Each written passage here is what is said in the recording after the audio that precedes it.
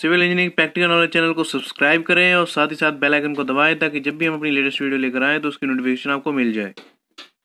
Welcome to channel civil engineering practical knowledge. तो friends, आज हम बात करेंगे कि स्टील की रेलिंग का वर्क कैसे करवाया जाए और जो हमारी स्टील की रेलिंग होती है जो हमने लगवानी होती है अपनी स्टेयर्स के ऊपर, उसमें कौन सा ग्रेड यूज़ किया जाता है स्टील का या फिर कौन से ग्रेड होते हैं। अगर आपको नहीं पता तो 2 टाइप के वो ग्रेड कौन से होते हैं, और फ्रेंड्स जो है इसमें कितनी कॉस्ट हमारी आ जाती है जो है एक स्टील की रेलिंग बनवाते समय हमारे घर में। तो फ्रेंड्स, अगर आप एक सिविल इंजीनियरिंग के स्टूडेंट हैं तो भी ये आपके लिए बहुत ही इंपॉर्टेंट वीडियो है। अगर आप एक सिविल इंजीनियरिंग के स्टूडेंट नहीं भी हैं, अगर आप घर में अपनी रेलिंग बनवा रहे हैं या अपना घर बनवा रहे हैं तो उसमें भी आपको ये काफ़ी हेल्पफुल है कि रेलिंग में जो है कितना पैसा लग जाता है। तो फ्रेंड्स, इसमें जो है 2 तरह के जो है हमारे पास जो है इसके जो ग्रेड आते हैं। एक जो होता है हमारा 202 ग्रेड होता है और एक होता है हमारा 304। जो हमारा 202 ग्रेड होता है स्टेनलेस स्टील का, उसमें जो है फ्रेंड्स हमारे पास जो क्रोमियम की मात्रा होती है वो हमारे पास होती है 16 से लेकर 18% तक जो है क्रोमियम की मात्रा होती है, और उसमें निकल की जो मात्रा होती है वो निकल की मात्रा होती है 0.5 से लेकर 4% तक उसमें जो है निकल की मात्रा होती है स्टेनलेस स्टील में 202 ग्रेड में। अब जो हमारे पास 304 ग्रेड आता है उसमें हमारे पास 18 से 20% तक जो है वो क्रोमियम की मात्रा होती है, और 8 से जो है 10.5 तक हमारे पास जो है निकल की मात्रा होती है स्टेनलेस स्टील में। तो आप देख सकते हैं ये कुछ इनमें जो है बेसिक डिफरेंस होता है। अब डिफरेंस फ्रेंड्स क्या होता है कि जो हमारे पास 304 होगा ना वो हमें लगवाना चाहिए जो हम बाहर रेलिंग बनवा रहे हैं, जैसा कि हम अपने पैरापेट पे बनवा रहे हैं या हम जो है अपनी बालकनी में बनवा रहे हैं, वो जो है स्टील का जो है ग्रेड हमें यूज़ करना है 304 करना है, और अंदर जो है हम 20 जो है 2 यूज़ कर सकते हैं। अब 202 यूज़ क्यों कर सकते हैं फ्रेंड्स, क्योंकि 202 जो है हमारे पास जैसा कि मैंने बताया निकल और क्रोमियम की मात्रा इसमें कम होती है, तो इसको जो है जंग लगने का डर थोड़ा होता है बाहर की साइड। जब बाहर इसको लगवाएंगे तो ये इसमें जो है रस्ट आना थोड़ा स्वाभाविक है, इसका रंग जो है थोड़ा काला काला पड़ने लग जाता है। लेकिन अंदर होगा, लॉबी में होगा, जैसा कि आप देख सकते हैं ऊपर से ये सारी कवर्ड है, तो उसमें क्या होगा फ्रेंड्स कि जो है इसमें जो है ना पानी इसको कहीं से लगेगा और ये ना खराब होगी। तो 202 की मैं आपको सलाह दूंगा कि ये आप रेलिंग लगवाएं अंदर की साइड। उससे एक और बेनिफिट होगा फ्रेंड्स, क्योंकि इसकी जो है कॉस्ट में भी काफ़ी फर्क पड़ता है। 202 जो होता है वो थोड़ा सस्ता होता है और जो 304 होता है स्टेनलेस स्टील वो थोड़ा महंगा होता है।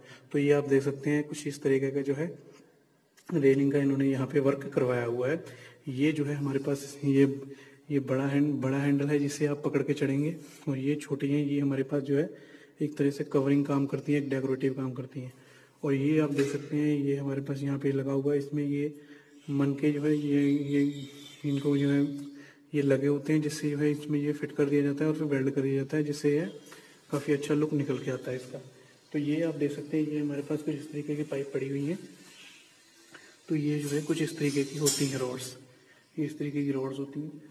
और अगली मैं चीज़ आपको दिखाऊं तो ये हमारे पास ये बड़ी रॉड्स हैं, ये आप देख सकते हैं ये कुछ इस तरीके की रॉड होती है, ये हमारे पास यूज़ होती हैं इस वर्क में।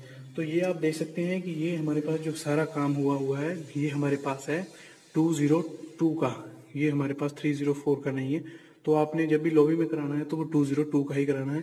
ये काफ़ी इफेक्टिव भी रहेगा और काफ़ी अच्छा भी रहेगा आपके लिए। अब मैं इसकी आपको कॉस्ट बताऊं। 202 में अगर आपने ये आप देख सकें स्टेयर्स कुछ इतनी ही लंबी आके आपकी अगर स्टेयर्स हैं 11 फीट पे हाइट पे अगर आपकी जो है लेंटर है, मतलब जो आपकी स्लैब है वो 11 फीट हाइट पे है, तो फ्रेंड्स आपकी स्टेयर्स का खर्चा जो है 15 से 16 हज़ार रुपये आराम से आ जाएगा।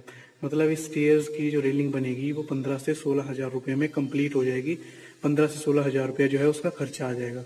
तो फ्रेंड्स, मैं अब आपको जो है एक कंप्लीट दिखाता हूँ कि कंप्लीट जब ये बन जाती है तो कितनी अच्छी लगती है। तो चलिए वो मैं आपको दिखाता हूँ। ये आप देख सकते हैं फ्रेंड्स, ये हमारे पास जो है रेडी बन के तैयार है ग्रिल। देख सकते हैं आप कितनी अच्छी लगती है जब ये रेडी बन जाती है, बन के तैयार हो जाती है। तो ये है इसका, अगर आपको ये अच्छी लगी तो इसको जो है 16 हज़ार रुपया आपका लगता है इस तरह की रेलिंग बनवाने में 202 ग्रेड का। तो अब हम जो है फ्रेंड्स इसकी हाइट देख लेते हैं कि इसकी हाइट जो है कितनी होनी चाहिए नेवल की, और उसकी हाइट देखते हैं कि उसकी हाइट जो है रेलिंग की हाइट कितनी होनी चाहिए। तो फ्रेंड्स उसकी हाइट हम मेजर कर लेते हैं। तो ये आप देख सकते हैं फ्रेंड्स, ये हमारे पास जो है 3 फीट 8 इंचेस जो है हमारे पास इसकी हाइट आ गई। ये आप देख सकते हैं यहाँ पे जो है हमारी 3 फीट 8 इंचेस आ रही है। अगर आपको देख सकते हैं तो आप 45 इंचेस जो है करीब 3 फीट 44 या 45 इंचेस जो है इसकी हाइट आ जाती है। और इसकी हाइट देख सकते हैं तो ये कितनी हाइट है इसकी,